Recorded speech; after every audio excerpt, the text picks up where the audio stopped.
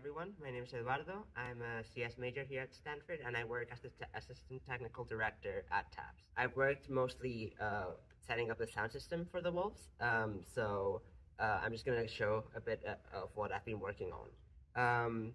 Just before we get started with all this, I just wanted to tell you guys a little bit about the sound, like the microphone system that we have set up. We have 6 microphones distributed evenly across the stage so that we can hear every actor all the time while they're running around. And the way we've designed it is just allows us to have directionality to make sure that if someone's on the left side of the stage, the sound's actually coming from the left. That way we give like some sense of spaciousness, right? But the other cool thing that we've done with sound for this show is actually created like a fake Bluetooth speaker.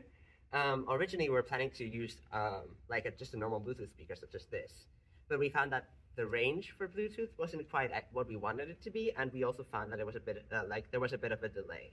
So we decided to actually create our own Bluetooth speaker of sorts. We've done that by just purchasing a Bluetooth speaker that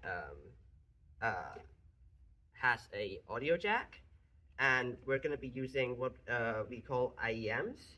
An IEM is basically what is used by musicians so that they can hear themselves during concerts.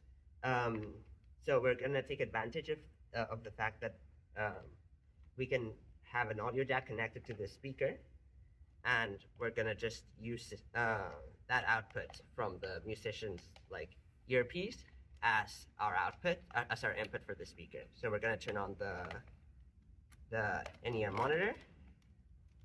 We're going to connect it, and then we're just going to close it and hide it away. The antenna is dangling outside, but this is actually fine because the speaker's so far away that nobody's going to notice that.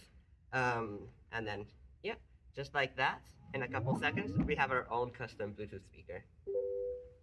Well, now we're just going to quickly demo how the Bluetooth speaker sounds and how we're mixing it into the rest of the speaker system in the place.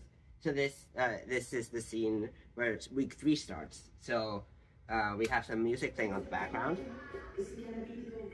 That immediately, when the scene starts to crossfade into the speaker.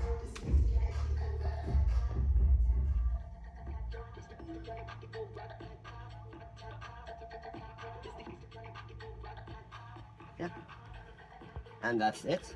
Yeah, we have to actually mute the rest of the speaker, the microphone array, because otherwise we can't really tell it's coming from the speaker.